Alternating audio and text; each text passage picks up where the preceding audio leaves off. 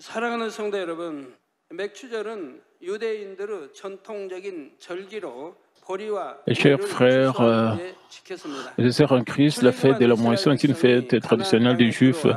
Il a gardé après avoir récolté l'orge et le blé. Ils ont commencé à observer cette fête pour rendre grâce pour la première récolte après leur arrivée dans le pays des Canaan. C'est pourquoi on l'appelle aussi la fête des prémices de la récolte du blé. C'est cette semaine après la Pâque, donc on l'appelle aussi fête de semaine. Et comme c'est le 50e jour, on l'appelle aussi la Pentecôte. Mais dans les églises de la Corée, nous observons la Pentecôte comme la Pentecôte et le premier dimanche de la seconde moitié de l'année est observé comme la fête de la moisson.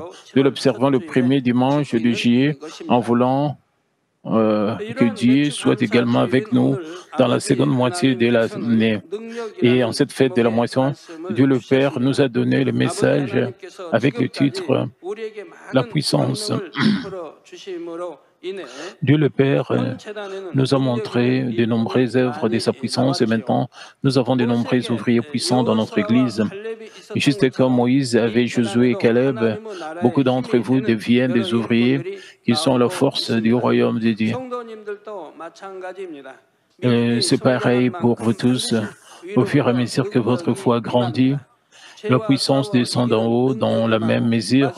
Vous recevrez la puissance de lutter contre le péché et de vous débarrasser du péché et d'agir selon la parole de Dieu. Vous pouvez également recevoir une plus grande puissance, une plus grande réponse plutôt, et des bénédictions par la prière avec la puissance du mouchoir, avec la puissance du mouchoir des puissances et la prière par le système de réponse automatisé par téléphone. Et tout cela est la preuve que Dieu, le Père, nous montre sa puissance. Alors, nous terminons la première moitié de l'année et que nous commençons la seconde. J'espère que ce message deviendra le standard pour vérifier quel genre de puissance vous avez en vous.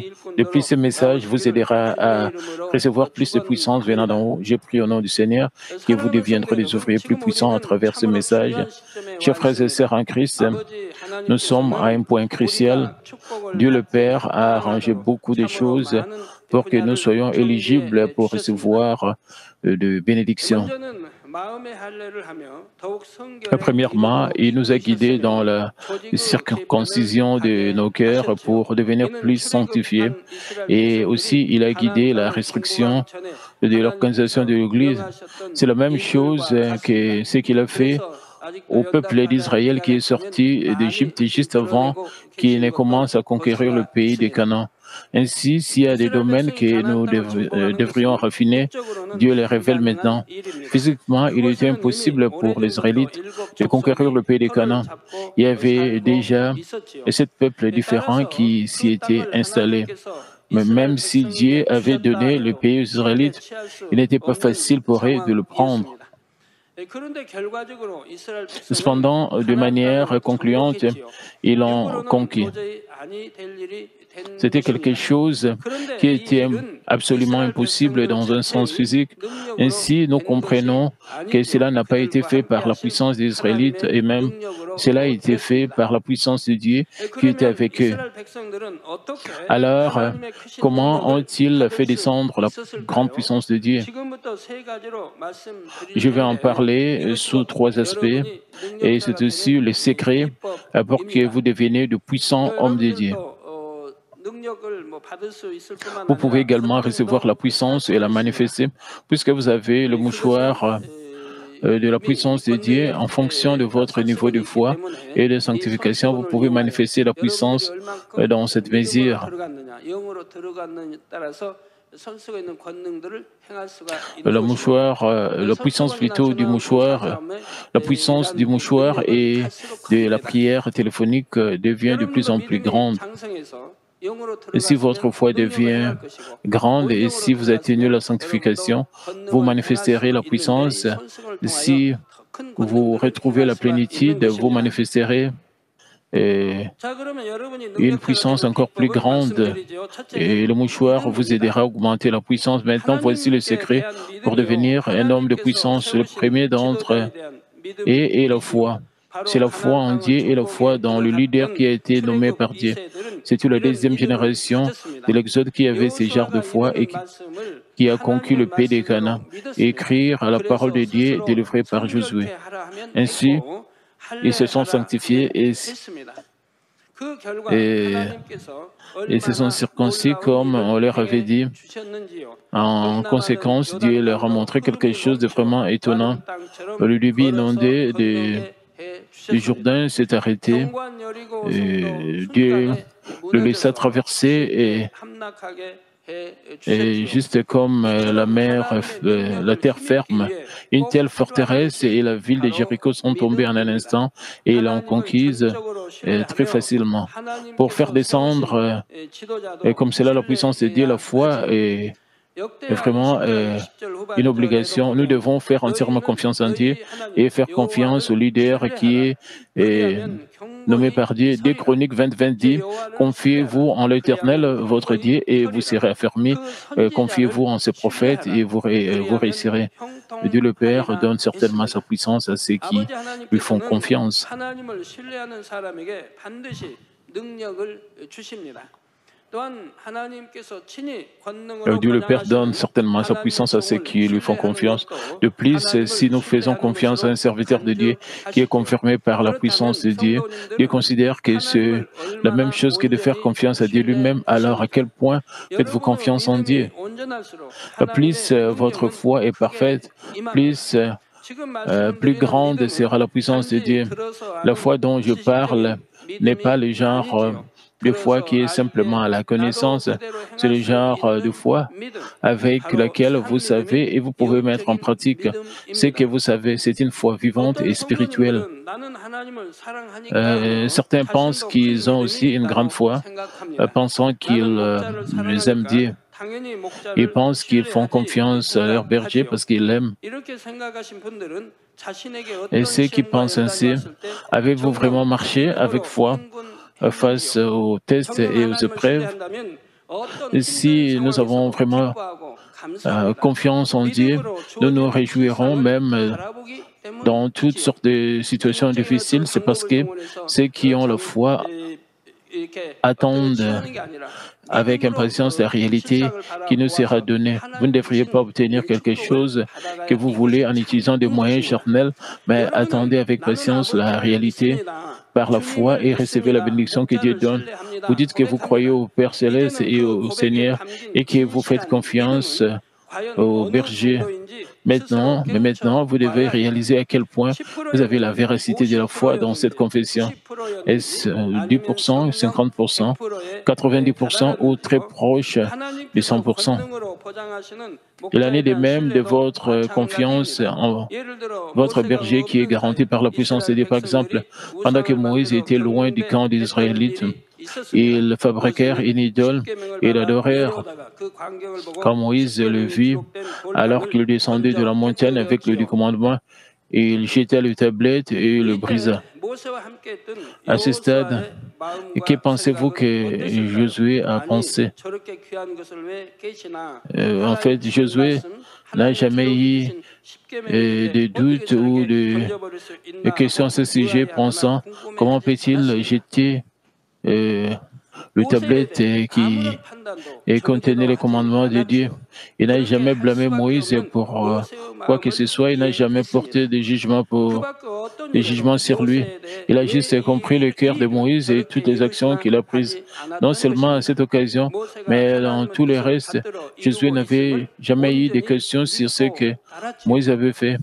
Il 갈렙도 croyait 마찬가지입니다. complètement que 민수기 Moïse 14장 suivait la volonté de Dieu 24절에 et 오직 les 내 suivait. 종 C'était la même 갈렙은 chose avec 그 Caleb. 마음이 Nombre 14, 그들과 달라서 24 dit, et parce 나를 que 온전히 mon serviteur 쫓았습니다. Caleb a été animé 그 d'un autre 수많은 esprit 백성들이 et 이 qu'il a 하나님 pleinement 또 suivi ma 모세를 voix. 쫓았지만 Tant 그들 des 중에서도 gens ont 갈렙은 또 suivi 이렇게 Dieu et 다르다 이 Moïse, 말입니다. mais 그래서 Caleb était 오직 내 종 différent parmi. 갈렙은 그 마음이 Il 그들과 그 백성들과 달라서 avait un esprit 나를 différent 온전히 쫓았은즉 et 그의 갔던 il a eu un 땅으로 esprit 내가 différent 그를 et m'a 인도하여 suivi pleinement. 드리리니 et je 그 le ferai 자손이 entrer 그 dans le 땅을 pays où 차지하리라 il 했습니다. est allé et ses 성도님들은 descendants 특히 le 교회의 posséderont. 축적된 일꾼들은 Et quelle 여호수아, part de cette 갈렙과 foi de 같은 Josué et 믿음이 de Caleb 얼마나 avez-vous? 임해 있으신지요.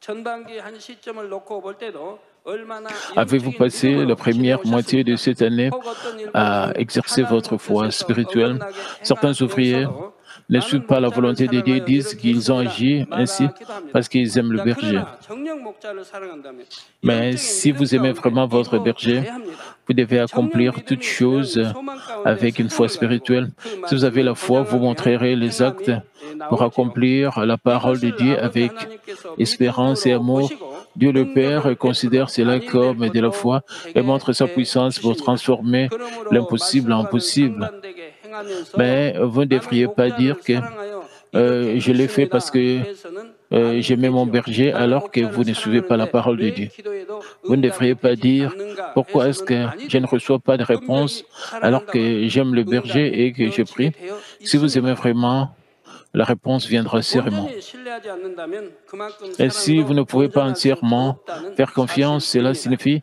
que vous ne pouvez 여러분 pas 제가 complètement aimer. 수시로 자주 1년에도 Et je vous dis 말씀드립니다만 très 이 강 souvent 회장님을 de ne 나는 pas 무척 croire la 사랑한다. personne qui 강 dit 회장님 사랑은 나 j'aime 사랑받는다. tellement le 라고 pasteur 말하는 principal, 사람들은 je 말을 suis 끊지 aimé par le 말라고 제가 pasteur 늘 principal. 말씀드립니다. 그런 분들을 통해서 속이는 Pourquoi? Parce 속임당한 qu'il y a 사람들이 beaucoup de gens 많이 qui 있었기 ont été 때문입니다. trompés 지금도 par de telles 마찬가지예요. personnes. 제게 C'est 간증 편지 회개 편지 pareil 오는 거 maintenant. 보면 Et 당 certains 회장님 d'entre 무척 vous 사랑하고 또 se répandent 사랑 d'avoir été 가버린다고 tentés parce 해서 que 미혹을 quelqu'un 받았다고 vous a 말을 dit 하지요. qu'il m'aimait tellement et qu'il 저는 était aimé de 사랑한다고 한 moi. 적이 없는데 Mais je n'ai jamais 교회를 dit 다니면서 que je 주일을 les aimais. 줬는데도 Au 그렇게 contraire, 지금도 j'ai 그렇게 toujours donné 말씀하는 un 분들이 avertissement, 있습니다. mais il y 당회장님 a quand 이름을 팔면 même 아니 되는 des 것이라 이 membres qui le 말입니다. disent. Vous ne devriez pas utiliser mon nom. 우리가 하나님의 이름을 망령되 일컬을 수 Et juste 없도록 comme nous 또 ne devons pas 하나님을 prendre le nom 위해서 de Dieu en vain 하나님의 ou 이름으로 utiliser 이렇게 son 해도 nom, 안 되는 vous ne 것처럼 devriez pas 여러분 utiliser mon nom pour 당회장님 이름으로 이렇게 해서는 아니 되는 vos 것이라 이 buts. 말입니다. 사랑한다면 계명도 지킬 것이고 Et 말씀대로 살 si vous 것입니다. m'aimez, vous garderez le commandement de Dieu et vous vivrez selon la parole 사랑한다 de 하는 Dieu. 것은 Et sinon, 거짓말일 ils 것이라 이 mentent. 말입니다.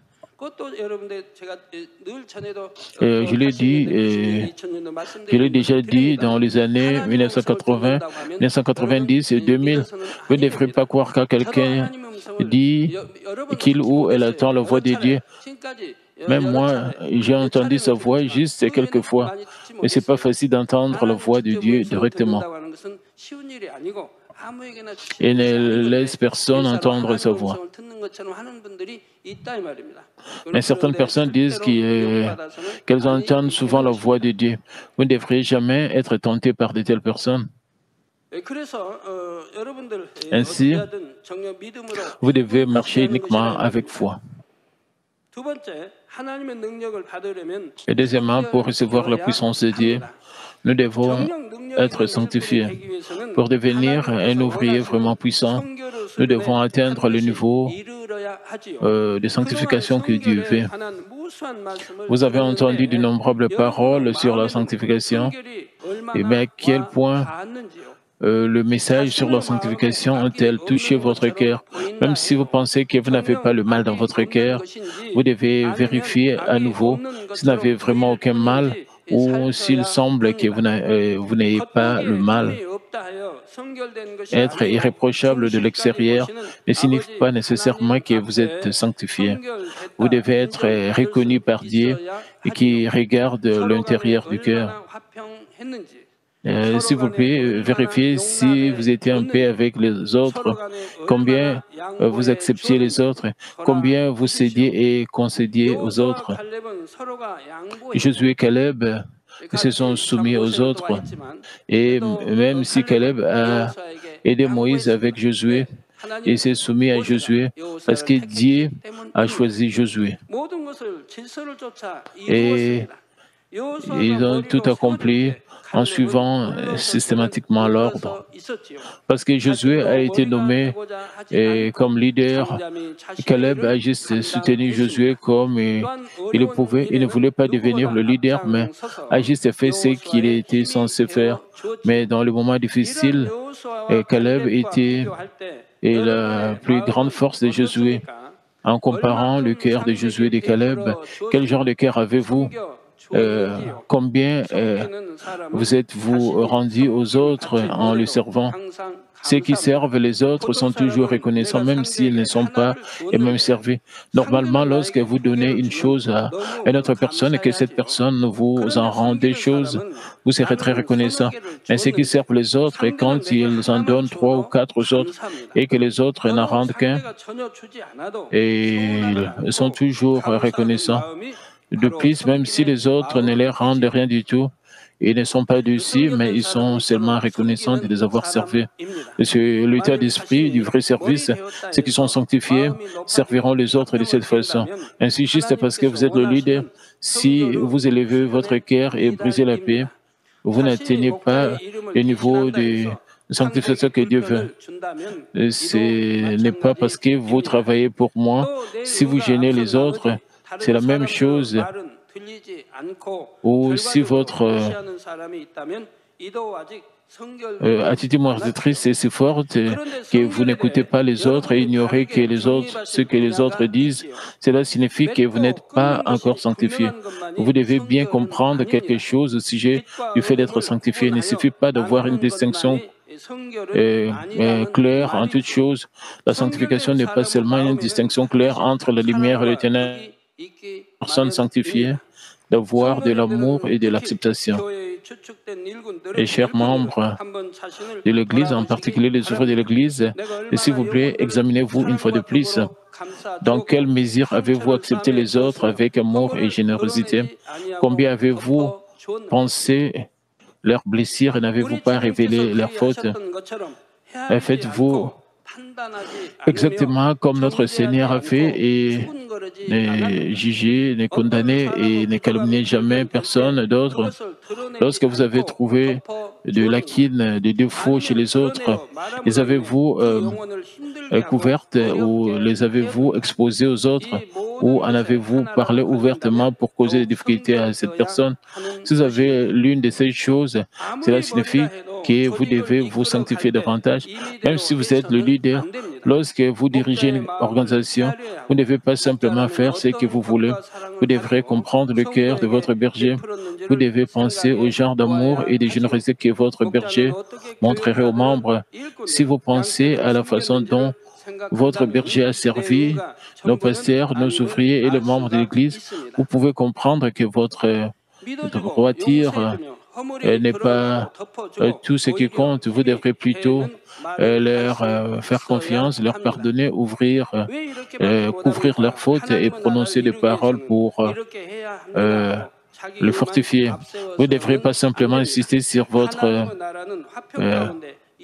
droiture en disant comment se fait-il que c'est tout ce que vous avez été capable de faire, vous devez le faire pour accomplir le royaume de Dieu.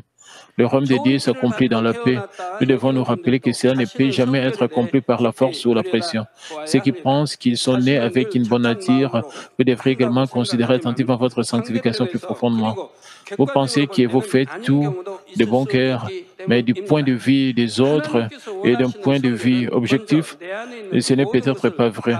Le genre de sanctification que Dieu veut est de nous débarrasser de tout ce qui est en nous. C'est de vous débarrasser de votre moi et du moi que vous avez acquis et jusqu'à maintenant du monde. L'apôtre Paul a dit qu'il mourrait chaque jour. S'il avait pu mourir en un jour, il n'aurait pas dit qu'il mourrait quotidiennement. Comme il ne pouvait pas le faire en une nuit, il a dit qu'il mourrait tous les jours. Si vous mourrez tous les jours, vous finirez par mourir. Que restera-t-il alors dans votre cœur? Le cœur du Seigneur, la vérité, ne remplit-il pas votre cœur? Alors un tel cœur est le cœur de l'Esprit, le cœur de la vérité, et le cœur du Seigneur et le cœur de Dieu. Ainsi, vous devriez vous débarrasser de tout ce qui est en vous. Ensuite, nous devons le remplir complètement de ce que Dieu désire et transmettre ces cœurs de Dieu, le Père, aux autres. Ce n'est que lorsque vous avez le cœur du Seigneur que vous pouvez conseiller correctement les autres. Si vous avez de la contre-vérité en vous, le conseil peut également être faux. Le cœur de Dieu le Père est juste et véridique. Ainsi, la lumière, le ténèbre et l'esprit et la chair seront clairement révélés devant lui. Mais ce n'est pas tout ce que Dieu le Père a dans son cœur. Il a l'amour de sacrifier même son Fils pour sauver le pécheur. C'est de loin le plus avancé et le meilleur amour. Et quelqu'un a un fils, et le fils est le seul enfant, et il aime tellement son fils, et le fils ressemble tellement à son père. Et le fils obéit à son père à 100%, et le fils est si bon. Maintenant, où dans le monde pouvez-vous trouver un homme qui offrira ce fils en sacrifice expiatoire pour le pécheur? Je ne dis pas qu'il y a deux dieux, car il y a un seul Dieu, mais où dans le monde est un tel Dieu s'il y a deux dieux. Mais notre Dieu nous a montré un tel amour. Il a donné un si beau fils comme sacrifice expiatoire pour nous. Nous étions des pécheurs et nous étions mauvais, mais enfin de racheter le pécheur de péché, Dieu a donné son Fils unique en sacrifice. C'est pourquoi nous disons que Dieu est amour, mais les gens ne s'en rendent pas compte puisqu'ils ne ressentent rien. Leurs cœurs sont endurcis et ils ne ressentent pas un tel amour de Dieu. Lorsque nous avons cet amour pour tout couvrir, nous pouvons dire que nous sommes devenus sanctifiés. Et s'il vous plaît, rappelez-vous que Dieu le Père donne sa puissance aux gens qui sont ainsi sanctifiés. En outre, et remerciez parfois pour la nourriture en toute saison. Parfois, vous pouvez rencontrer des épreuves ou des tribulations, mais rendez grâce. Tout ce que vous avez à faire est de réaliser pourquoi de tels tests ou tribulations sont venus. Disons que vous n'avez pas vécu selon la parole de Dieu et ni suivi les droits chemins, mais Dieu le Père vous a protégé de ces choses. Ensuite, ce n'est pas quelque chose à remercier, car vous ne pourrez pas découvrir votre péché et votre mal. Ce n'est qu'après avoir découvert votre péché et votre mal et vous en être débarrassé que vous pourrez être sanctifié et atteindre la sanctification. Vous devrez découvrir ces choses une par une à travers de toutes ces épreuves. Vous ne pouvez pas vous en débarrasser. Vous ne pouvez vous en débarrasser qu'après les avoir découverts. C'est une bénédiction. L'argent et le matériau ne sont pas... l'argent et le matériel ne sont pas une vraie bénédiction et ne sont pas éternels. Et si nous aimons Dieu, nous pouvons le recevoir à tout moment. Ce qui compte, c'est l'Esprit. Si Dieu vous a fait connaître le chemin pour atteindre la sanctification, c'est une bénédiction. Si vous l'avez fait savoir par des raffinements, c'est une vraie bénédiction. Et troisièmement, pour recevoir la puissance de Dieu, nous devons obéir. Dieu le Père donne sa puissance à ceux qui obéissent. Vous avez aussi beaucoup entendu parler de l'obéissance, mais ceux qui ont leur propre attitude moralisatrice n'obéissent pas. Quand je mentionne quelque chose, certains ouvriers disent « c'est bien, alors on va faire cela ». Ensuite, je me soumets simplement à ce qu'ils veulent, si ce n'est pas contre la vérité, et si ce n'est pas briser la paix avec Dieu, j'essaie d'écouter et d'obéir. Mais s'il vous plaît, pensez-y et juste une fois de plus. Et pensez simplement à ce qui est juste encore et encore. Lequel est juste aux yeux de Dieu pour le troupeau, pour que le troupeau obéisse au berger, ou pour que le berger obéisse au troupeau. La plupart des leaders de cette église ont déjà pris des décisions et ils veulent que juste que je les signe. Ils ont déjà décidé et viennent me voir et me demandent de signer la décision qu'ils ont déjà prise. Eh bien, 99 sur 100, je signe, mais ils ne demandent même pas ou n'en discutent pas. Ils ont déjà pris des décisions. Eh bien, ils veulent changer le nom des départements. Ensuite, ils font un pool de noms et me demandent de choisir dans le pool. Alors, ils ne me demandent pas si j'ai une idée pour cela. Et quelqu'un m'a même dit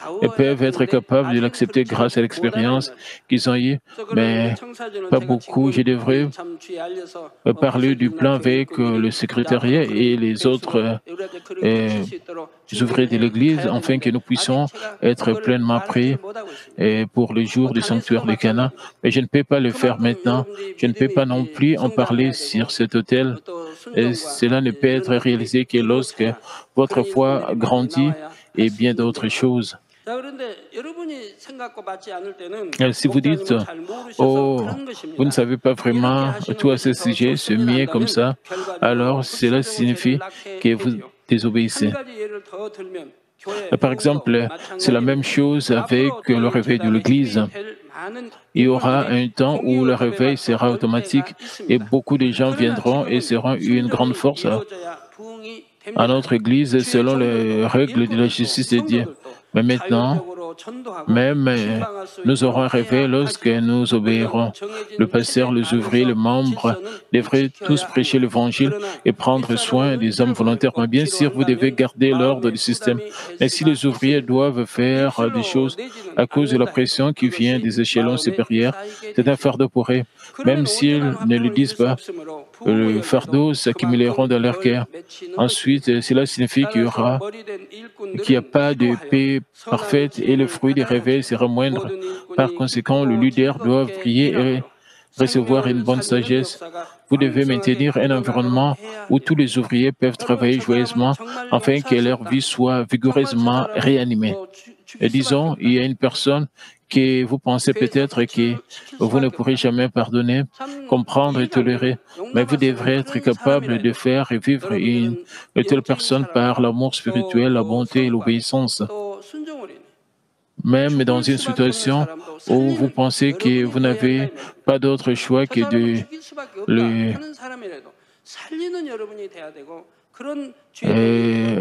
rejeter, vous devriez pouvoir le faire revivre. Si vous êtes un homme spirituel, vous choisirez un moyen de faire revivre un homme qui ne peut qu'être mis à mort. Vous devrez voir le cœur du Seigneur qui n'a pas brisé le roseau brisé et qui n'a pas éteint le lumignon qui fume. Si le leader essaye de le faire, Dieu leur pardonnera, Dieu leur donnera certainement sa sagesse et sa puissance. Permettez-moi de conclure le message, chers frères et sœurs en Christ, comme Dieu le Père a donné à Moïse, Josué, Caleb, Dieu a aussi élevé des ouvriers puissants dans notre Église. Pour devenir l'un d'entre eux, vous devez atteindre le niveau de foi, de sanctification et d'obéissance que Dieu désire. Tous ces trois devraient aller ensemble, vous devrez avoir la foi. Et quand vous avez la foi, vous pouvez être sanctifié. Et quand vous obéissez, vous pouvez accomplir la sanctification. Si vous avez tout cela, vous pouvez manifester la puissance et vous pouvez atteindre le niveau où vous pouvez recevoir la puissance de Dieu. Cette Église vous enseigne comment recevoir la puissance de Dieu et si vous pouvez obéir, vous pouvez recevoir la puissance de Dieu. Et cela ne devrait pas être la foi, la sanctification et l'obéissance à vos yeux, mais seulement le genre de foi, de sanctification et d'obéissance que Dieu peut reconnaître. Ensuite, Dieu peut vous utiliser comme il veut. Et il y aura des choses plus importantes dans la seconde moitié de l'année. En tant qu'Église, nous devons faire de plus grandes choses à mesure que la fin approche. Par conséquent, nous avons désespérément besoin d'ouvriers qui ont une foi ferme, de valeurs sanctifiées et qui ne font qu'obéir. Que vous puissiez être plus nombreux à devenir ce genre d'ouvriers, à devenir ce genre d'ouvriers puissants et à pouvoir accomplir ensemble la providence de Dieu au temps de la fin. Amen. Prions tous concernant ce message. Père éternel, merci encore pour ce message combien important.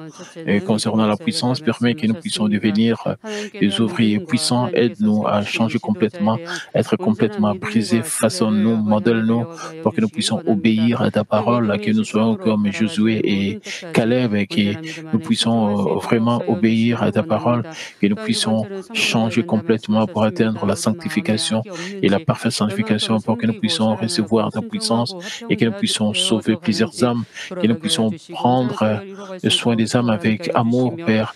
Aide-nous, Père, à changer complètement. Aide-nous à marcher, Père, selon ta volonté. Aide-nous à suivre le désir du Saint-Esprit. Père, aide-nous complètement à te glorifier. Merci pour toutes choses. Merci encore pour la première moitié de cette année.